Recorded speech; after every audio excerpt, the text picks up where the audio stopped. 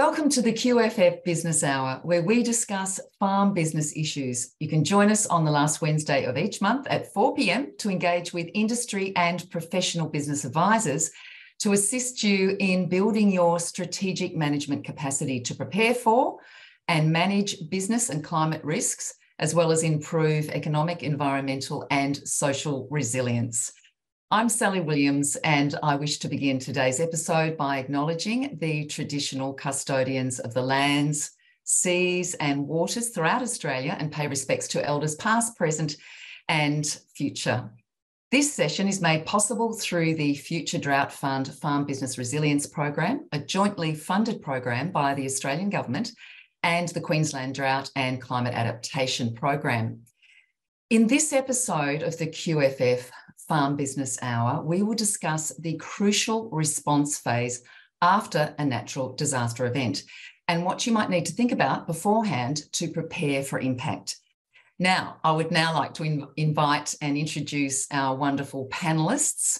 First of all, we have Lisa Beach, Acting Director, Natural Disaster Queensland Department of Agriculture and Fisheries. And Lisa's been on the front line this month helping to coordinate the response for agriculture impacted by the northwest Queensland floods. Hello to you, Lisa. Welcome aboard. Good afternoon, everyone, and good afternoon to you, Sally. That's really great to have you here.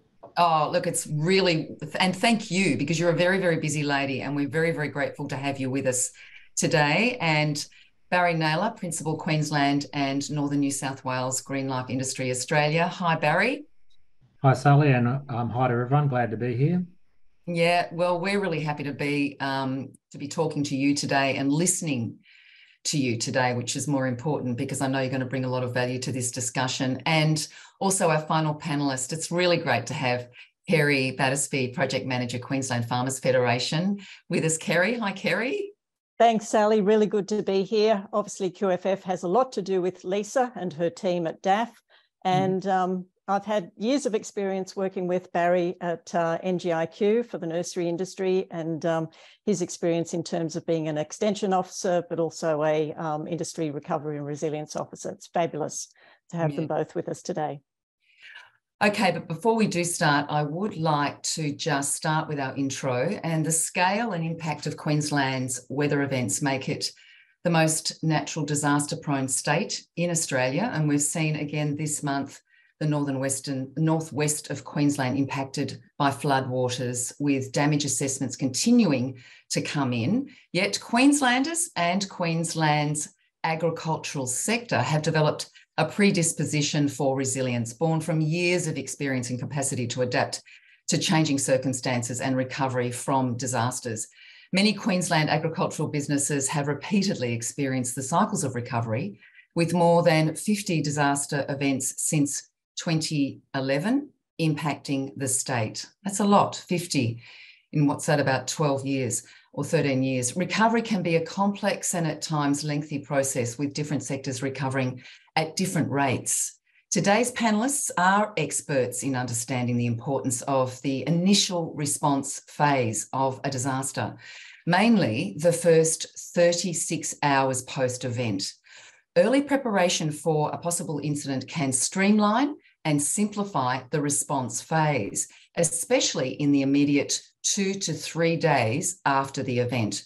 And although farmers are inherently resilient, this resilience or ability to recover and attain full business functionality after a disruption hinges greatly on the preparedness for and initial response to a disaster. When disasters strike, there is little time to put in place additional arrangements, acquire new skills or the necessary resources and supplies. So preparing in advance allows for an adequate response to a disaster. And that's exactly what we're going to be covering with our three panellists today. And I'd really like to start with you, Kerry. I'll just quickly introduce you, a little bit of background. Kerry Battersby is Project Manager at QFF and for the Farm Business Resilience Program. And Kerry specialises in recovery, resilience and business continuity for farmers when confronted by drought and natural disasters, and has worked, as she's mentioned, on projects for the production nursery industry management of QFF response to drought and the flood and the recent flood events in Queensland as well. So incredibly topical and very poignant. So it's great to have you, as I said, Kerry. Now, I just wanted to chat with you and ask you really the first question. How important are the first 36 hours of the initial response phase? Yeah, thanks, Sally. Look, this initial response phase after a disaster is so important because farmers need to get back on their feet. They need to restore operations, production processes, but also ensure that safety is paramount on the site. So that any volunteers that come on site, even for you and your family and staff especially, if they arrive for cleanup, they really need to know what to do and they need to be organised. And it's usually the farmer's responsibility to do that. So this response in this first phase, this first 36 hours, this first 3 days is critical. So it's a time when you can see damage. You might not be able to get onto every paddock, but you can sort of give a general damage assessment. And Lisa will talk about that later and how we've got a new way of managing that assessment. It's a time to take photos and just assess the immediate critical issues. Are there fallen power lines? Are there chemical leaks? Is there catastrophic damage to any farm infrastructure? So these sort of critical issues can be done in, say, the first 4 to 6 hours. You might not be able to resolve them, but at least you can identify them. And then, in that next 2 to 3 days, it's about identifying issues that prevent the farm from going back to business as usual or restoring the operations. So it, includes what damage has occurred to crops or livestock once you can get back into the paddocks, identifying when is it safe for staff or just managers to return to the site. And more importantly, are local roads open to enable staff to actually get in and suppliers to get deliveries in and out. So it's just critical in this initial 36 hours for each farmer to take stock of what the impact has done to the site. And, some people take it on with gusto, but then they might fall over, after the event. It will depend on how one experiences shock. So, you've got to be aware that there's a mental health component to this first initial phase. So it's just so important that we recognise that. And it's okay to feel sick in the stomach when you see something like this, but you get on and know that there is support there for you. Yeah, it's important because, that's right, how you deal with shock. But I would imagine most importantly is being prepared. I mean, you can probably never be completely prepared, but being as prepared as you possibly can is essential. Well, preparation is the key. Yep. So you think about this response phase as a circle, as a loop. So to achieve, say, an efficient response in those first hours or first days following a disaster, the work that you've actually put in preparation with your farm site, your infrastructure and your staff will pay off during this initial phase. So ideally, you'll have prepared your farm for any hazards during an off season. For example, if you're in a bushfire zone, if you've used the wet season or the off season for bushfire to just check the perimeter, can a fire truck get down there? Is it clear? The basic stuff that all householders should do. Are gutters clear of any leaf litter? Have staff practiced an emergency evacuation in that off season? These are sort of some of the activities that can be done pre-season. So preparation is the key for off season, but also the activities that can be done in, say, the days or even the hours leading up to, if we're using the example of a bushfire. Yes. We tend to get plenty of warning of high bushfire days, risk days, but coming down to preparation, having a written plan is critical, and then sharing that plan, communicating that plan with those who need to know, like your staff, your key managers. That's important, and getting these tasks written down so that they know what to do and they know what your response is going to be if there's a bushfire situation. So it's really critical that your emergency procedures are practiced in the off season when you're not under this duress, but then having everything written down so that people know what to do and what to expect from you as well. Yeah. Okay. So all those emergency numbers and, all of that should be written down as well. And then, like you said, you need to, really do drills and practice that off season. But also in the moment, you've got to make sure you're communicating with everyone in the few hours leading up. In the short time preparation, that period must be, because you're experiencing, like we said before, emotionally, you'd be stressed and shocked and panicked, maybe a little bit panicked. Some people are better, some people aren't. But, the more people that you communicate with, the easier it's going to be to work together as a team to get everything done. Oh, absolutely. And if you've got all those tasks written down and you're, if you hold a staff meeting 3 days before you're expecting something, or the week of, they know what to do. And so a work in progress, a staff meeting, getting everyone involved in those preparation activities. And Barry can provide us with some examples here today about what some of the production nurseries can do to prepare, because there's plenty of examples for cyclone and flood preparation, which really helps in this initial response phase. And I guess there's that, you probably need a plan for after, when the event disaster is sort of at past its worst stage, at least. Then what do you do then? Well, it's interesting, because if you've got a plan and you're using your staff to actually prepare the site for impact, it's often useful to have those same staff undo what they've done in the preparation, so that they know where they put the key to the tractor.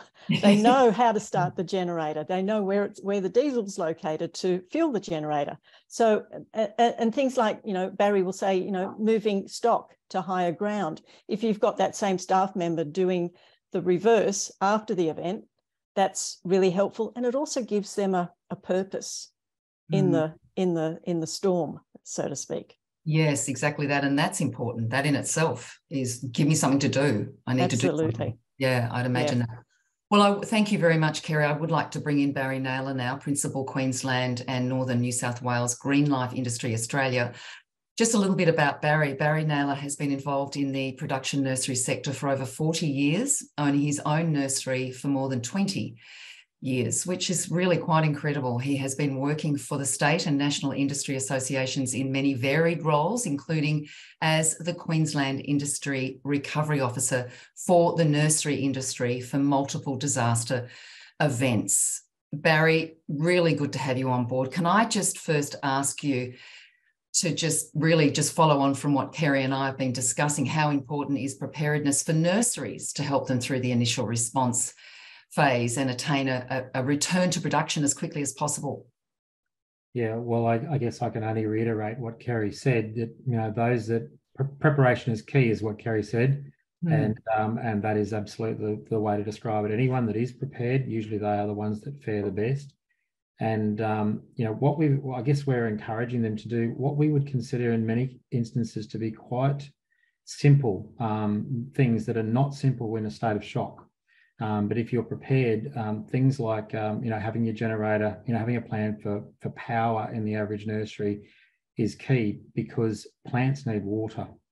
And so people have planned, I guess, an irrigation plan, because even those that are, and perhaps a really good example is during the monsoon event around Townsville, in spite of having all those days of rain, because we grow in containers, believe it or not, those plants needed water the next day, in spite of how much they might have received, as opposed to a paddock that once waterlogged, there might be several weeks before you can get back on it. In a nursery sense, those plants, believe it or not, need water the next day. They're drying away. Yeah, so part of their planning would be, might be irrigation to wash off, some silt from a flooding event, or it might be that the plant just simply needs water to survive. So it's, preparation is key. You've got to have all those things. And I guess it extends maybe into the more preparing for a cyclone. It's things like having, they have protected cropping. So they have covers over a lot of plants. Sometimes it's an impervious cover, sometimes it's a shade cloth or a hail net. We tried to encourage over the time for people that knew that they were in those sort of high risk zones to have covers, particularly for their high risk plants. So plants that they might need to help them in the recovery process, perhaps they needed to have a spare cover on hand for those particular houses It meant that, I guess you'd call them, for those that are uninitiated, the little babies, they might need protection from the sun immediately the next day. So is there something that I can pull up over them to protect them? Protecting that starter stock is a critical area of concern and risk for the average production nursery. And then if we think about, I guess, a flow-on effect, it's things like having enough fungicide, because I can guarantee you after 14 or 12 days of rain that they received in the Townsville area, or the rain that you received from a cyclone, something as simple as, do I have enough fungicide, becomes important. And like I guess repeating what Kerry said, discussing the plan in advance more broadly as a team, that's a key aspect. Absolutely. Can you give us some really good examples of businesses returning to production really quickly, just from how they were prepared so well? Well, I can't give you any examples of someone returning really quickly, but what I can say is those that are prepared in any way, shape or form do recover quicker than those that don't. So those that have a comprehensive plan obviously recover very quicker than they might. Those that do something are better than those that do nothing. As Kerry, I think, alluded to, the shock, that is considerably lessened by those that basically are, right, we're into our plan. What do we do here? That you take them out of that shock, they're jolted out of the shock because, oh, hang on, we've got a plan here. We know what we're going to do. They've actually talked about their plan just prior to the event. They were just about to have this incident in the case of flood and cyclone. They've been prepared. They've seen the mapping. We could have this. They're prepared. The shock is less because they all know what they're going to do. As I reiterated about the small stock, those junior plants, the babies, those that have protected those that might have lost some more adult stock during an event are able to then bring those into a production system, and they recover the best. And that Kerry mentioned that those that have moved stock either to higher ground or a highly protected area can usually protect that from the worst of the event, and then they're ready virtually the next day to do something about maintaining their stock level going forward. Yeah. So you can sort of get back on board a lot quickly that way. So back to business as usual, and that's what this is all about, having a plan so you can get back to business as usual, as quickly as possible and as safely as possible, because that's the other thing we need to think about as well. Okay, so communication amongst, we're just reiterating the same again, and please feel free to jump in, Kerry, if you'd like to hear, but obviously communication with everybody, and also what your surrounding neighbours, let other people know what's going on as well, I would imagine, spreading the word. Yeah, I might just jump in, Sally. So yeah, absolutely. Communication is the key in this one. And I think that's a common theme for this QFF Farm Business Hour series. Yes. Communication is paramount with your suppliers, with your clients, and with your team. Simple things like picking up the phone and telling your client that, you're about to be impacted by something you're expecting, a Category 3 cyclone. They'll have seen it on the news, but they might not necessarily know that you're located in its projected path. Just let them know. It's a courtesy call. Same with any suppliers. I mean, if you've got truckies and you're expecting deliveries of inputs at any time when you're expecting this event to impact, it's just, again, it's courtesy. Make sure they're not stuck somewhere on the Bruce Highway in floodwater. It's for their safety as well, but also, just to ensure that, you're not getting a delivery of growing media halfway through a flood event or a cyclone. So those courtesy calls can make a huge difference to lives, but also your planning. So your clients aren't then ringing you up the next week saying, where's my stock? And then you've got to double back and go through again and relive the event by telling them. So that preparation, the communication is key. And as Barry said, you can have compounding events. You can have a cyclone that comes through, rips the shade cloth off, and then you've got scorching temperatures for 3 days afterwards. You've got a compound of sunburn potentially on crop. So not only are you impacted by a cyclone, you've then got sunburnt crop if that can't be sold.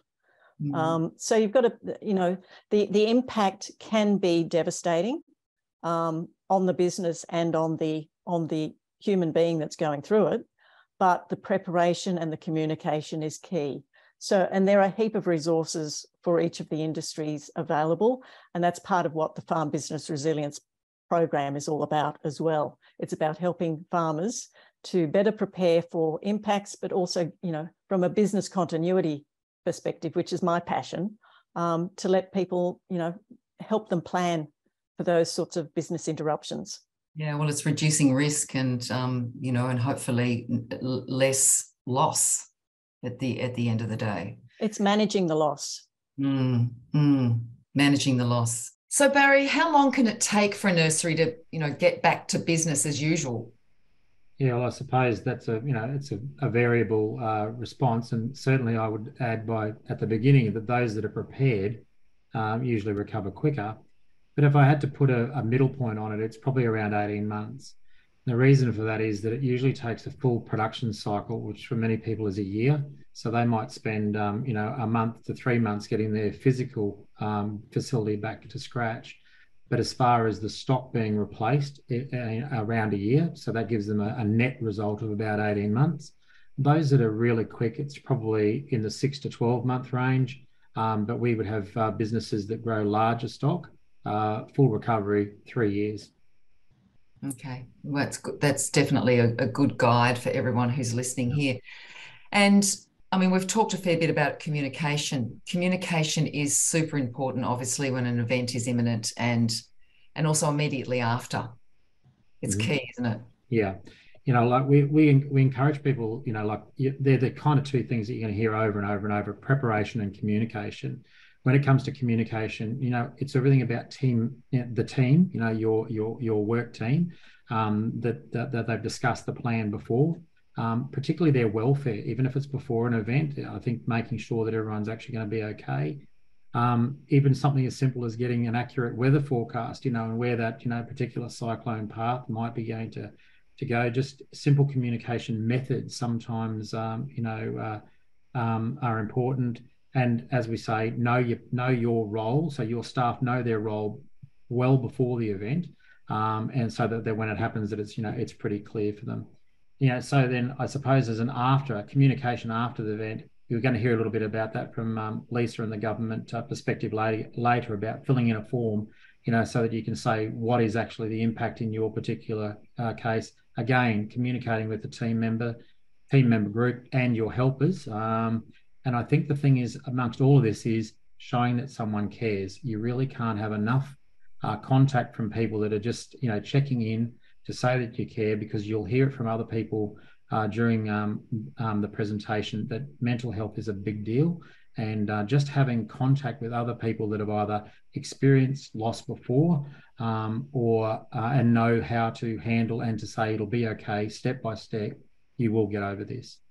And just knowing you're not alone through something like this would be so important, Barry. When you show up as a recovery officer, you know, there's a pseudo mental health, you know, first aid kind of role that you play. And in fact, we've done that before for various events, because you learn very quickly that those first few people that make contact with someone post-disaster are very important. And like you say, just knowing that someone is there, someone cares, someone listens, someone can say, I've seen people with this before, you will get through it. Does your little bit. You're hardly a mental health professional, but you can do your bit. Very important. And like you said too, just reiterating, as far as communication and being prepared with a plan, and obviously training your staff. We haven't really talked too much about that, but I think the most important thing is that staff really understand what their job role is going to be, and as we said, communicate together at the time, but they know what they're doing. Every person has a job to do and they're well aware of it, and they can also be aware of what everyone else is doing as well, just in case someone else needs to fill in for someone because, you know, something's happened to them, for example. Yeah, and we would encourage, like you say, Sally, that, you know, people know their role. That we do encourage businesses to cross-train because you never know whether that, you know, person C is the person that knows how to do these roles. Well, they're the one that can't get there because of access, as Kerry's alluded to. So know your role, do a bit of cross-training, and certainly spread the load. Don't try and take it all on yourself as the owner, manager, you know, key supervisor. If there are 20 team members and 12 of them can get there, 12 of them have got a range of jobs to do, spread the load out. Yeah, very, very important. No time to be, the one that does, I'm the person that does it all, or feel like you're the one in control. It's no time for that. All right. Okay. Well, thank you both very much. I think it's time we brought Lisa into the conversation. She's been waiting very patiently there.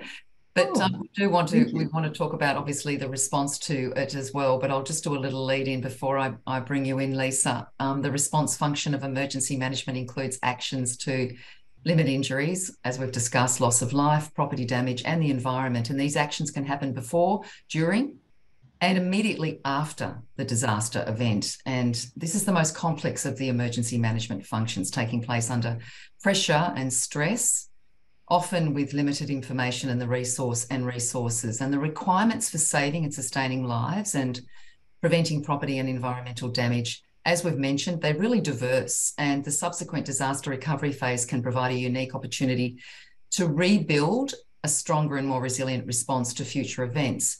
Data collection, activation of disaster recovery assistance, and communication of advice or warnings is instrumental for effective disaster management and response. And one such data collection tool that is currently being implemented by the Queensland Department of Agriculture and Fisheries is the Disaster Impact Survey. And this is what we're really going to talk about with Lisa. And to provide us with all the information about the function of this survey and provide a brief demonstration, which would be great to have on screen, of the Disaster Impact Survey, Lisa is going to take us through it. Before I bring Lisa in, I do want to just tell you a little bit more about what she does. As you know, she's the Acting Director for the disaster response at DAF, and her focus is on how to better assist farmers to prepare for and recover from disaster events.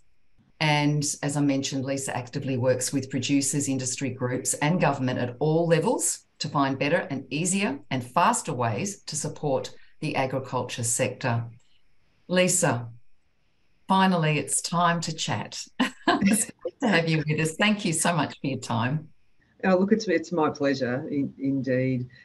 Thank you very much for having me here. And there were times there I thought, I'd love to jump in. But, the key themes here are preparedness, communication, across all areas in which we work. And that's no different for how I work in government, and, as you highlighted, working with industry and producers. So from a communication perspective, and just talking about the before we enter a disaster phase where we'd be looking to use a disaster impact survey, from a government perspective, we talk to Kerry, yourself, other representatives from QFF and across your peak body and other peak bodies, depending on which industries may be affected by an event. And we do that by organising a online conference to talk about the projected impacts of a disaster event and what are the key things that we need to look out for, which areas are likely to be in the path of that disaster. And it's an opportunity to share intelligence between what we're able to obtain through a government perspective and also from an industry perspective, so that together we can look to have some visibility of any potential issues that might crop up. And most importantly, how together, and that's the key here, how together industry and government can work through issues to resolve them on the fly. So often in an event, especially a large one, we will look to hold those meetings as often as we need to. So that may be once or twice per day to address those issues as we go through. Oh, okay. Yeah. So just in terms of the disaster impacts survey, just a brief background for that. So that the survey itself originally started out as paper-based, as with the evolution of most things with technology as we've moved ahead. That moved into the digital world. It had a lot of support from industry. Kerry, I'm looking straight at you. Thank you very much. Our pleasure. A lot of feedback was taken on board, and that was from QFF extension officers as well, to advise us of what's working and what's not working. We moved to an iPad collection version where we would have DAF extension officers and also QFF officers on ground, usually immediately after, so in that recovery phase, to come and do face-to-face assessments, record those details in the iPad, and that would be uploaded either into your QFF database or into the DAF departmental database to record the impacts. So where we've moved to from there is into the disaster impact survey that is in the cloud, as lots of things are in the cloud these days, and we're moving to a single source of, well, basically a single collection funnel of information that pertains to the impacts or the issues that you've experienced on farm on your property. So we're looking to record what's actually happened, and it's evidence based. So I think most producers would be aware that under certain conditions and circumstances, there are high levels of assistance available through the jointly funded disaster recovery funding arrangements with the Commonwealth.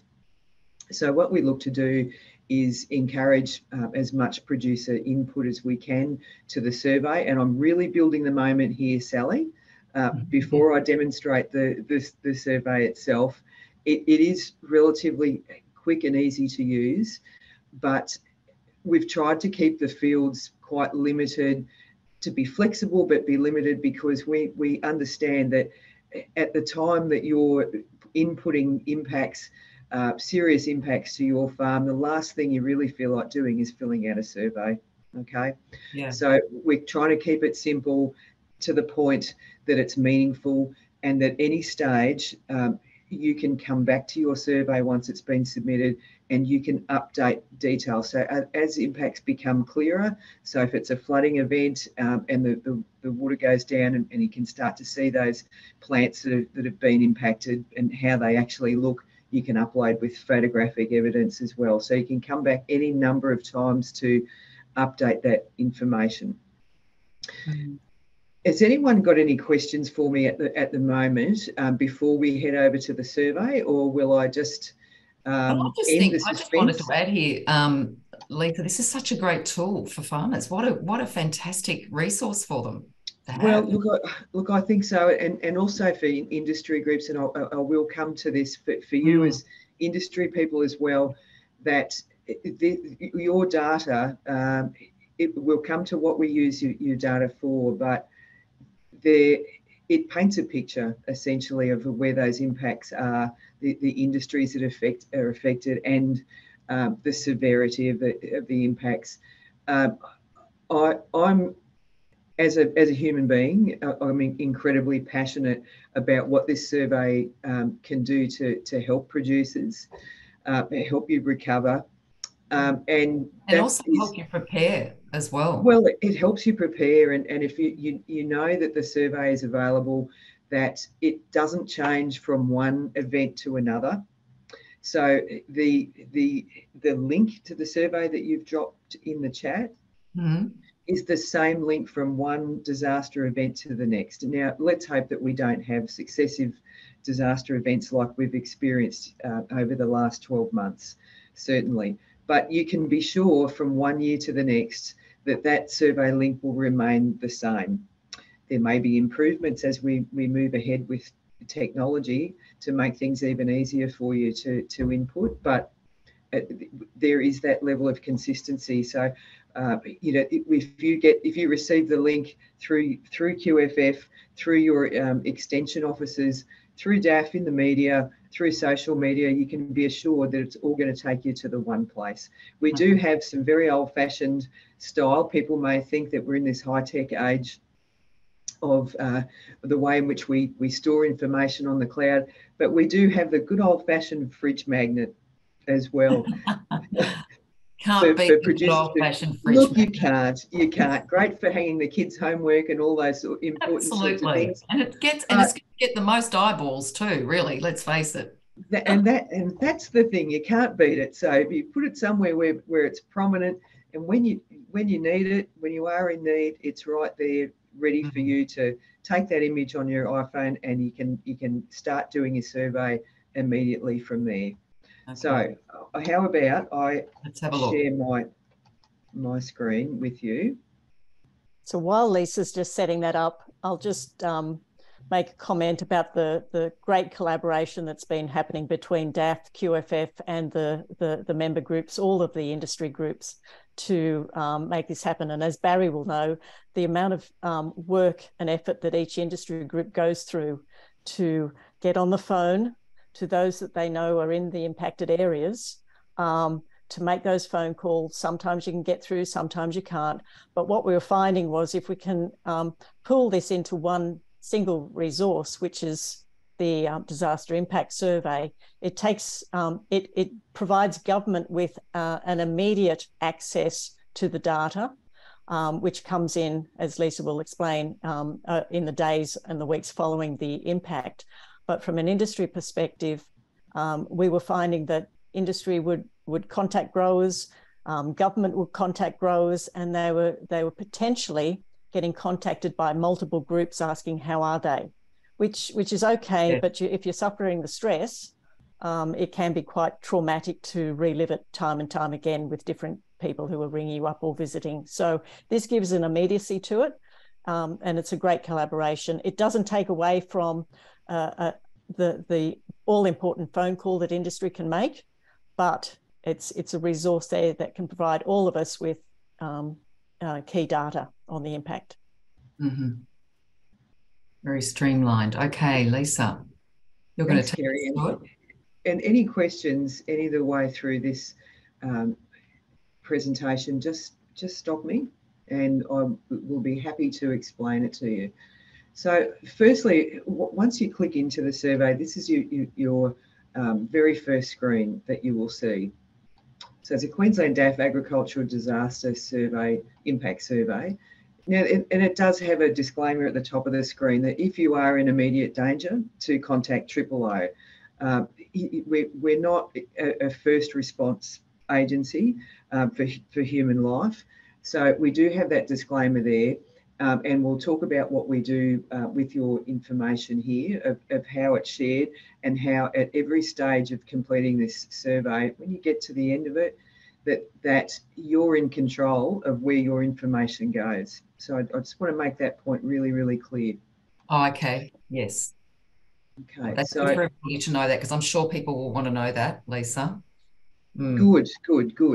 So first of all, you just have some drop-down boxes. What type of event is it? Because as we know, in Queensland, we can have, unfortunately, bushfires at one end of the state and flooding and cyclones at the other. So this survey can cater for multiple events at the same time. So for the purpose of this demonstration, I'll just select that it's a flood. So once again, it'll ask if you're in imminent danger that you need to call 000. But you do have the facility to say, do you need urgent assistance with food, fuel, or livestock movements? Now, this particular field, because we can change the fields as we need to, but this particular field was added in response to the Northwest flooding event. Okay, where we've got livestock producers that have been isolated on their properties. It's fairly flat land in that area, so it was difficult to get stock to higher ground in quite a number of cases.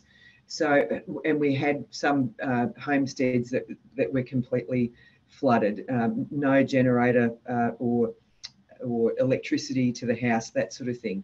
So we were able to use this disaster impact survey as a triaging service, if you like, so that it would throw out an alert to us here in DAF that we could refer certain areas. So if there were biosecurity areas, or that you needed assistance with food or fuel or livestock, that it would throw an alert to those particular areas within our department in DAF, so that we could respond to those immediately, those immediate concerns.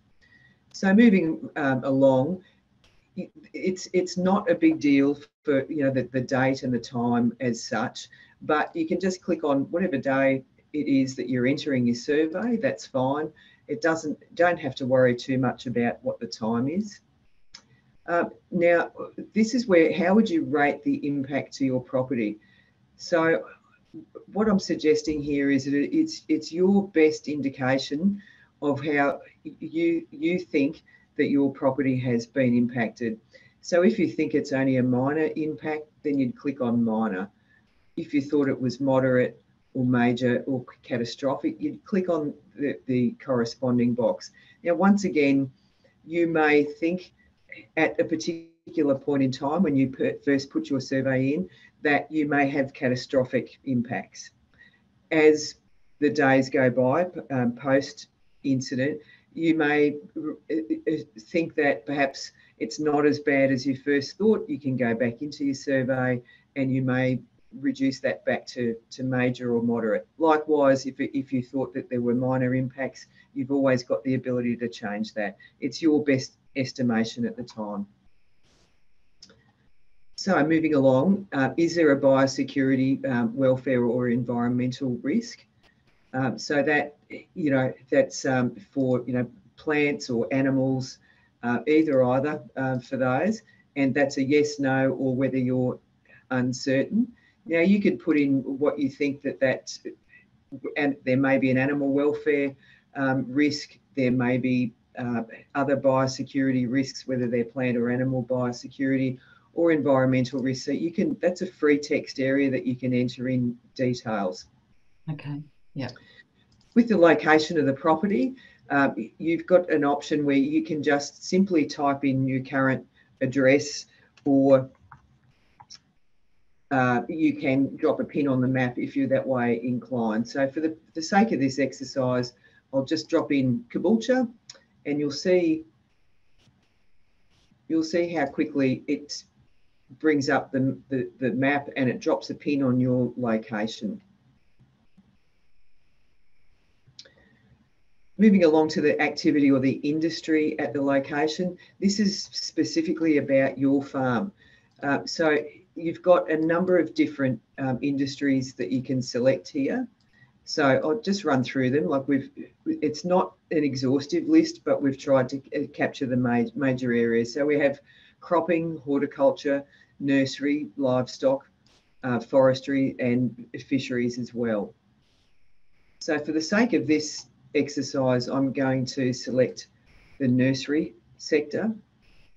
Now, you may be having you may also have other industries on your property, so you may or may not. If you don't, then you can continue on to the next drop-down box, but I'm just going to select horticulture.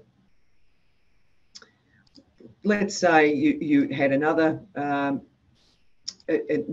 horticulture industry, and you can nominate which crop that might be, and we might say that it's lifestyle vegetables. So as we move through, it will start to ask you more detailed questions about the types of impacts. So are your crops, horticulture, pasture or forestry affected by this event? So in which case, yes, they are.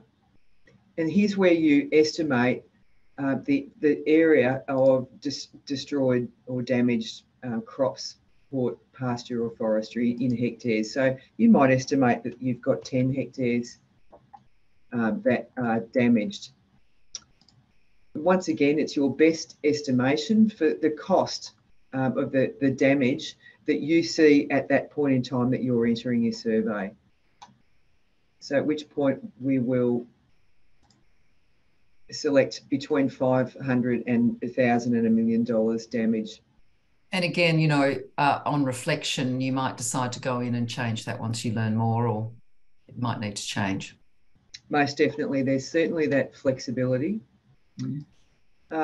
And you've got an option here, are livestock or aquaculture, tongue twister, affected. So I'm going to put yes. And unfortunately, I'm going for not a great outcome here, but I'm doing that so that you can see the number of fields and options. If you need to select them, they are there. So I'm going to indicate that there were 5 dead head of stock, and I've got 25 missing. I don't have aquaculture on my property, so I'm just going to bypass those. You also are able to enter damage to infrastructure. So I know that I've got some impacts because I've got some shedding that's been damaged.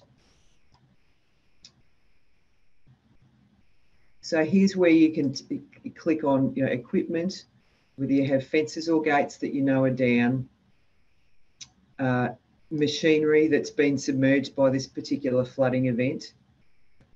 You may have water infrastructure. If you have, as you were saying, Barry, earlier about the irrigation and the need for those seedlings to have water straight up the next day, even at that time for the flooding event in Townsville, the monsoon event where there was that much water around except where you needed it.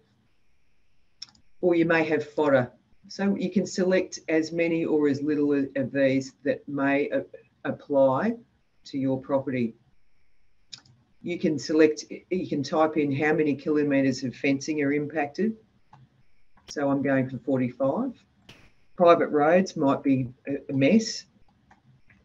So you can put in how many kilometres. Levee channels that might be impacted. So you type in what your best estimate there is.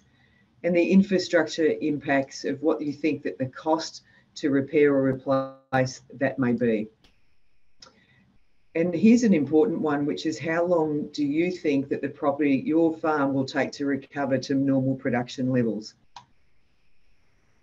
So it may be something that you feel is 6 to 12 months to recover from this event, or you've got the option, if it's a catastrophic event, that may look like something that's more around the 2-year mark for you to recover. If you have any other additional details that you'd like to give about what's happened on your farm, it may be that you know of other growers that are affected that are near you.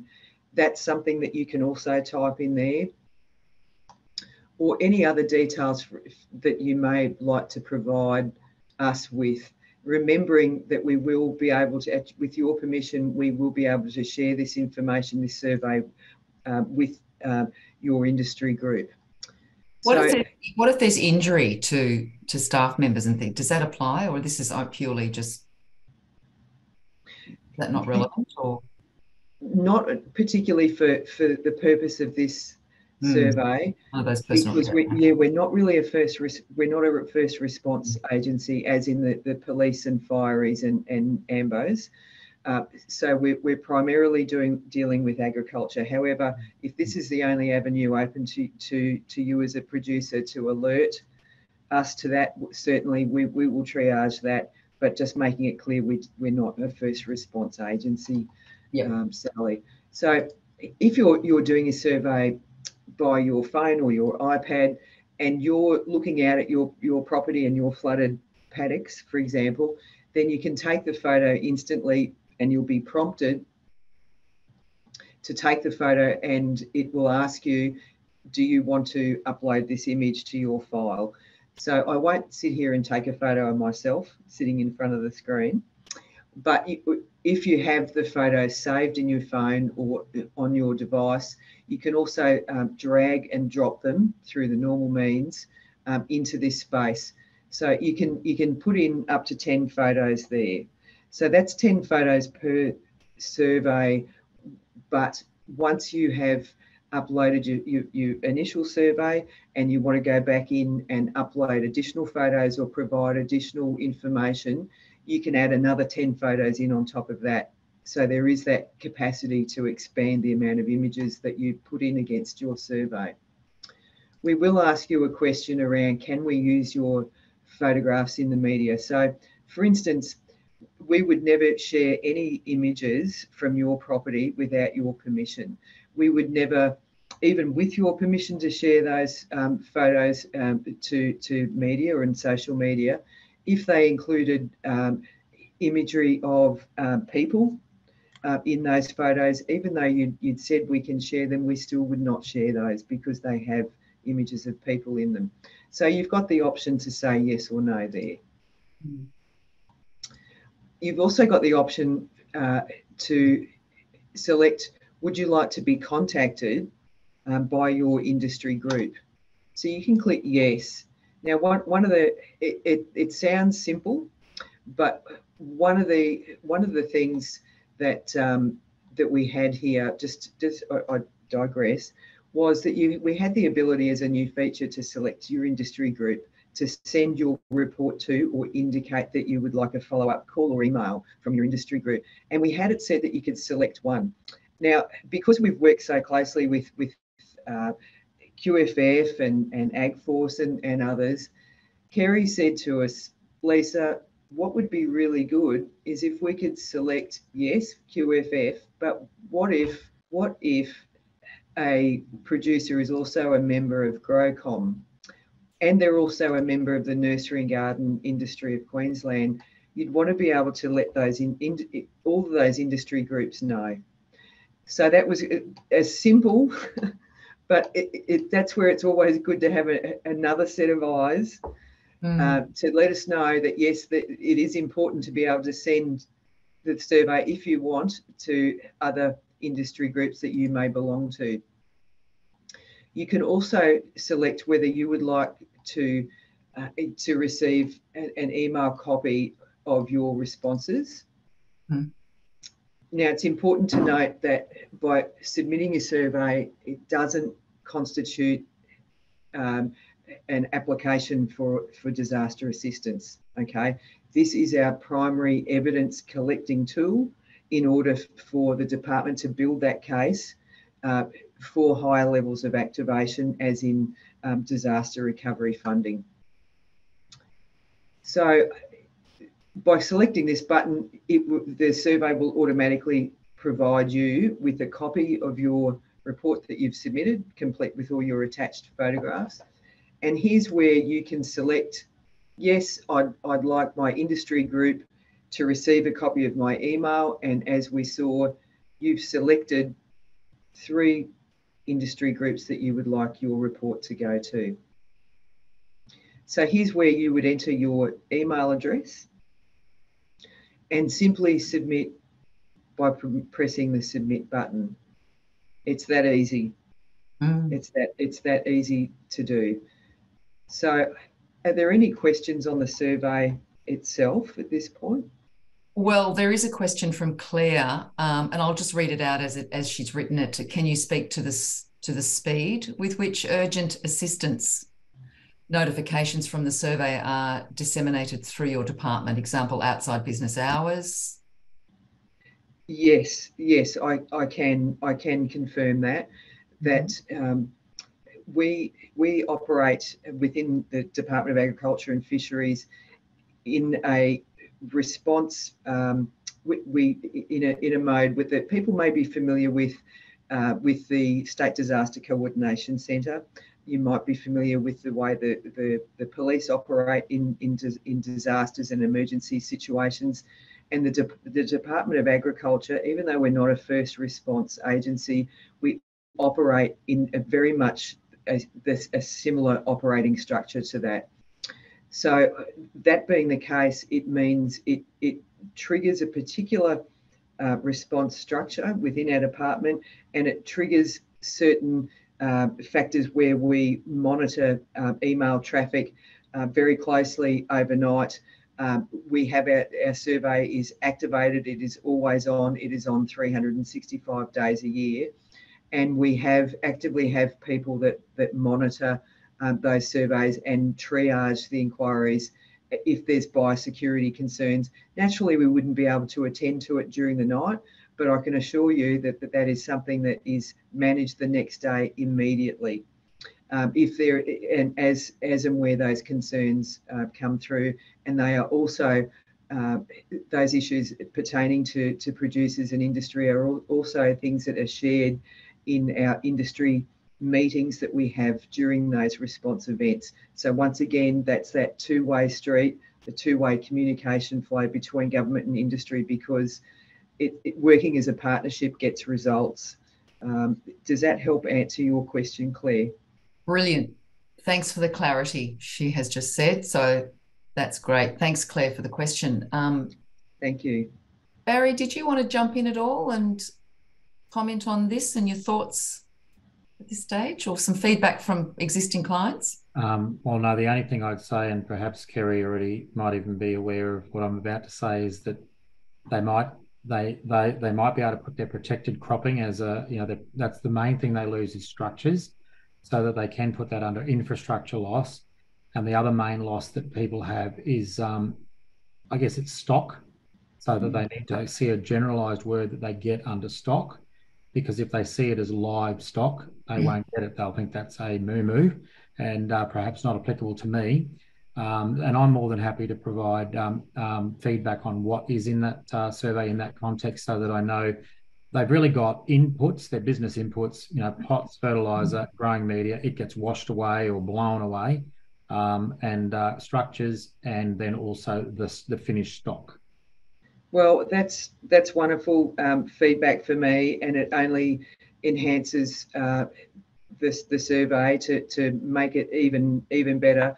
And this goes to the heart of communication. So, Yes. without us all being a part of this panel today and talking to your producer body, then we wouldn't know, would we? So thank you, Barry. Yeah, that's really good feedback. Yeah, really good feedback, Barry, because you can see how even Lisa and her team have adjusted it only recently in response to the Northern Queensland flooding by adding in that section about do you need food and fuel. So while they might not be the first responders, this information is fed up through the government agencies to ensure that the helicopters arrived, that they were ready to go, and that the response was as efficient as it could be. So again, you got the preparation as the key. So yeah, thanks, Lisa. That's fabulous. And I imagine, Kerry, it'll just keep evolving, and Lisa, won't it? This is the survey as it is today, but it'll just keep getting better and probably even more efficient. Well, look, I believe so. I'm happy to. What I'd like to do next is to show you, where does this information go? Where does my information end up? Okay. All right. We've got a couple of minutes for that, Lisa. So let's jump into that now. Is that okay? Yes. All right. Okay. So this is the DAF industry disaster impact dashboard. Okay. So this is something that's a work in progress, as Kerry will well know, that we are trying to provide meaningful data that's collected as a result of your surveys, but maintaining your privacy as well, in a dashboard that's interactive. Okay, so this is where I can just zoom out. This is showing multiple events and multiple impacts as points, and these purple lines here are the local government boundaries, just for your information. But what starts to happen in a disaster event when there's the impacts put into the survey, it automatically populates into this dashboard. So I don't want to set anyone cross-eyed here when I zoom in, but as you can see here, the closer we get in, the more granular the detail becomes. So these larger dots with numbers in them, that indicates in those areas there's 3 surveys sitting behind that. So we can keep zooming in closer and closer and closer to see what level of impacts and what industry was impacted, the main industry, that sort of thing. Overall, how many kilometres of fencing have been damaged, and that sort of thing. So the purpose of this is, and we will continue to work with you in your respective industry groups on how you can best use this information and what works for you. But this is something that's live that will be available to your industry groups 24 hours a day, 365 days a year, okay? And it's a really, really powerful tool because it will show patterns, not only within one particular event that you may be experiencing at a particular point in time, but you'll have your industry groups will have that historical data. So it will start to paint a very telling picture of impacts over a number of years as well, and the types of industries that have been impacted. That is absolutely vital. So I hope that, I'm sending you cross-eyed again, but we are very exclusive. This is only for Queensland. But I hope that gives you, some idea of where your data actually ends up. Yes, it sits within the Queensland Government and the Department of Agriculture and Fisheries, but there's a bigger picture here, and there is honestly a strong focus on how can we actually look after our producers together, hence the development of the dashboard for industry to help you with as well. That's brilliant. Well, I wish we had some more time to speak a little bit more, but we've run out of time, Lisa. And sorry.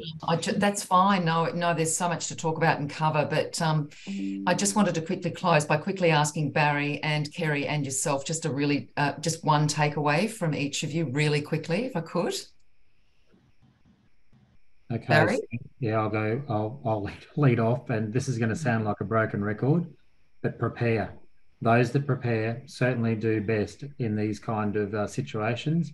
So the reason it's oft repeated is it's the truth. If you're prepared, you put yourself in the best position to be able to recover quickly and to get on with life. And number two would be seek and accept help when it's offered. Great. Both of them. Love them both. Thank you. And Kerry?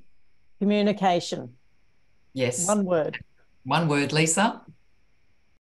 I'm going with Kerry, communication, 100%. And all three additional words, disaster impact survey. There it is. Well, thank you to all of you. It's been riveting. Just quickly in closing, our next Business Hour episode is on the 31st of May. And we're looking at managing financial and market risks with our panellists, Daniel Elder, Jonathan Barrett and Susan Bryant. Thank you so much for joining us, and we look forward to seeing you on the 31st of May. Thanks again to our panellists.